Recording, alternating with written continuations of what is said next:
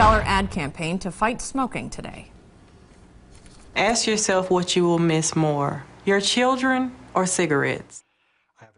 The ads are both jarring and emotional, and they're aimed at getting people to quit smoking or, better yet, not start at all. The CDC said last year's ads worked, helping some 50,000 people kick the habit. We wanted to get an idea of smoking habits here in the Milwaukee area. We're joined now by Robert Cherry. He is the director of Community of Advocates Public Policy Institute. Thanks a lot for being with us. Well, thank you for having me. So give us an idea, how many people in our area smoke, percentage or hard numbers? Sure. In Milwaukee County, a recent study showed that 25% of Milwaukee County residents are smokers.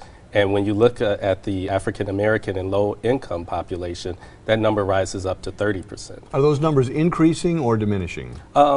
Those numbers are increasing for youth and increasing, so which means that they're increasing for older adults also, adults over 21. And what's the biggest impact those numbers have? Well, the healthcare costs. The state's healthcare costs $2 billion for the state annually for tobacco use.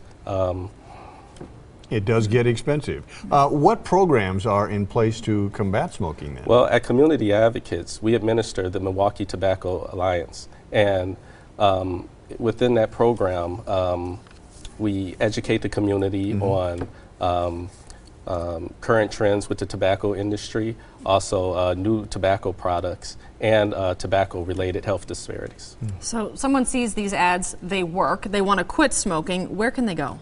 I would ask them to call the Quit Line. The Quit Line offers free, non-judgmental support to smokers who want to quit.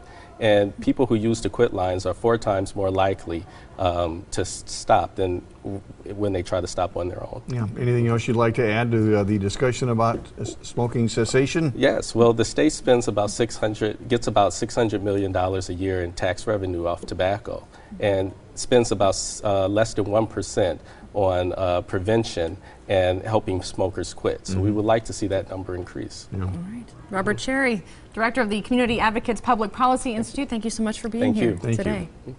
Well, we will put information on our website, tmj4.com/Wisconsin Tonight.